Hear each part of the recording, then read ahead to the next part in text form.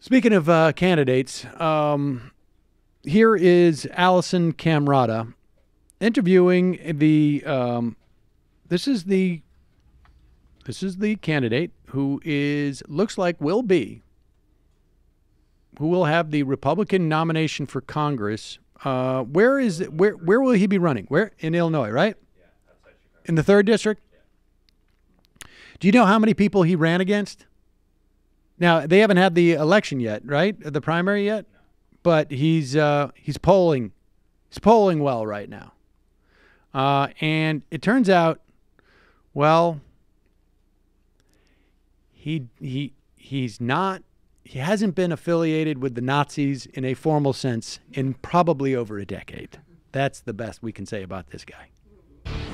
A former leader of the American Nazi Party is running for Congress in Illinois. As the only Republican on the ticket, it looks like he is about to win the primary next month. There you go. His name is Arthur Jones. He has never disavowed his Nazi views. Here's what Jones said at a rally in Kentucky last April. And we warn all of you that the language you're about to hear in this segment is offensive. The white majority are fed up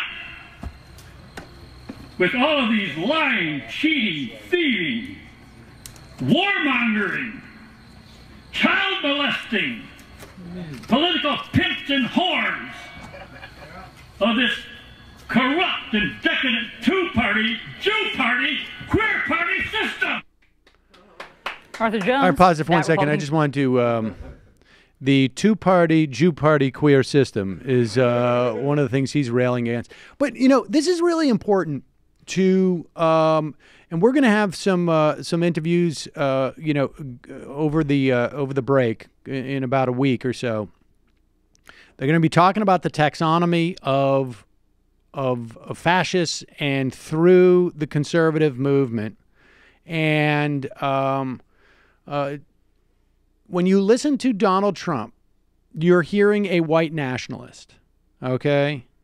And on some level, not like this guy, but you can hear the echoes, right? We've got a rotting establishment. They're rigging the system. In this case, it's the two-party system, Jew party system, queer system is part of the problem. New segment on my show. But also it is, you know, we need to protect our people. And that is the sort of the construct. Some of the adjectives change a little bit depending on who your audience is. In this case, he has a National Socialist banner behind him with multiple neo-Nazi emblems. So he can be a little bit more explicit. But continue. Arthur Jones, that Republican candidate for Illinois' 3rd district, joins us now. Mr. Jones, it is shocking to hear how vocally and unapologetically racist you are. Are you a Nazi? Well, for the past 15, 20 years, I have not had anything to do with any National Socialist organization on a formal basis. But do you call yourself a Nazi? I did have... in a formal basis. He hasn't had... I haven't been a formally... I mean, this is the whole point, right? When people say, like, how can you put people in the alt-right, fascist right on the same continuum? Because they are on the same continuum, and they have an explicit agenda of an understanding that they need to distance themselves to expand their reach. So this guy, I haven't had any formal involvement with these people for 15 years. He's not doing a very good job of distancing himself. No, this guy's not good. This guy's not a very bright guy. Wait, but you can imagine from 15 years a bright guy. Well, no, he just spoke there. He had no official involvement. You speak. Look, don't try and squelch free speech or the exchange of ideas. He was just going there and speaking. Exactly. Well, now I also understand, because Matt was explaining to me once that he has no official involvement with the Majority Report. Right. And I never understood that before. Right. On a formal basis. But do you call yourself a Nazi? I don't call myself a Nazi. I call myself an American patriot and statesman. Okay, well, let me give our viewers some details about this, just so they can decide for themselves. You've been part of anti-Semitic groups since the 1970s. You go to neo-Nazi rallies. We have pictures of you there. Well, we're part of the White People's Party. You dress in Nazi garb and you celebrate Hitler's birthday. I like cosplay. You're a Nazi.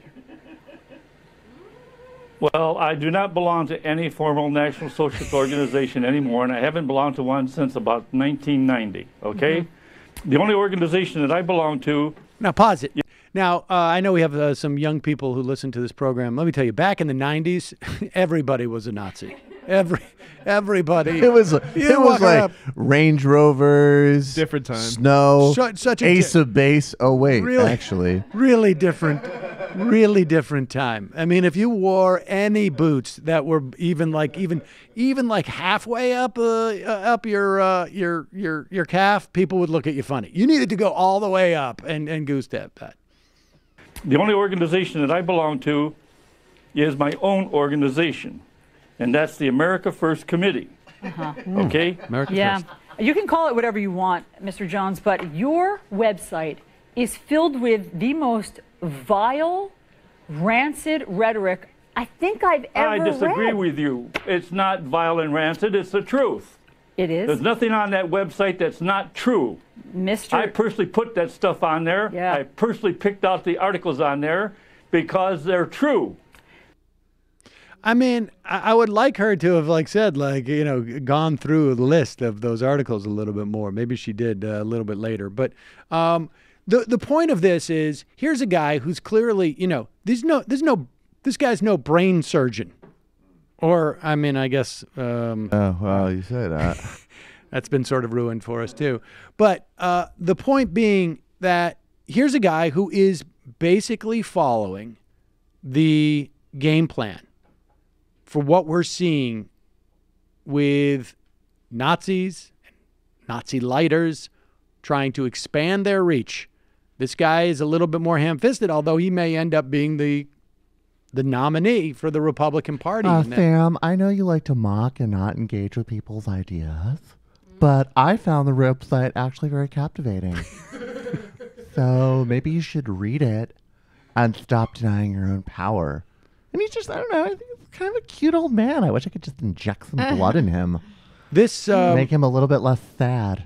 Now, the filing deadline... Comrado, I hate her so much. The deadline was December 4th. This primary takes place in March 20th. This is Lipinski's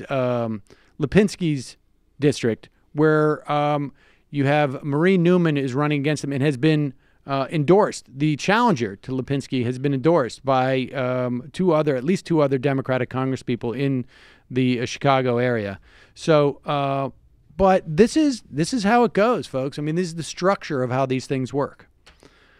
All right. I mean, I've been critical in the past of the kind of entryism where more radical elements can take over a mainstream party, but the right seems to be doing a pretty good job at it. So maybe I should take a second look. This has been an ongoing project for 15, 20 years. I mean, maybe more, but certainly over the past 15 years, we've seen it sort of lurch in this direction. I mean, if we were as good at it as Republicans are, we would probably have communists running for Congress by now. Let's hope.